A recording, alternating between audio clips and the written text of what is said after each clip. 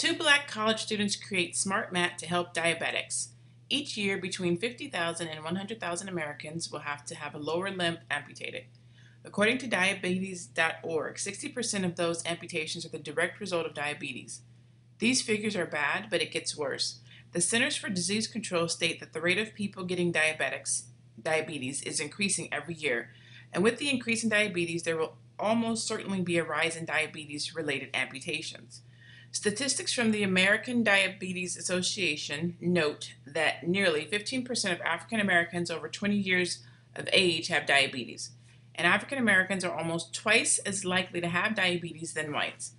Further, it is 3 times more likely that their diabetes will result in an amputation. In the United States, the state of Mississippi consistently rates at or near the top of a list it does not want to be on, the state with the most diabetics. It is fitting, then, that help from diabetics should come from the state. Recently, two African American students studying computer engineering at Jackson State University in Jackson, Mississippi, had an idea. They decided to create a mat that could sense the temperature differences in a person's feet over time. This smart mat would be able to tell diabetics if they are nearing a point where their feet or lower limbs are at risk for amputation.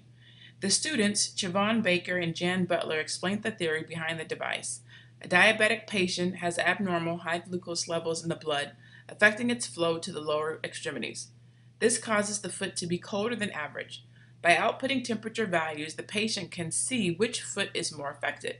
By monitoring the temperature in their feet, diabetics will have an early warning of potential problems. Since many amputations are the result of a lack of knowledge, the mat and the information shared with it may help prevent tens of thousands of diabetic-related amputations. By Robert Stitt for Financial Juneteenth. For more news, please visit financialjuneteenth.com.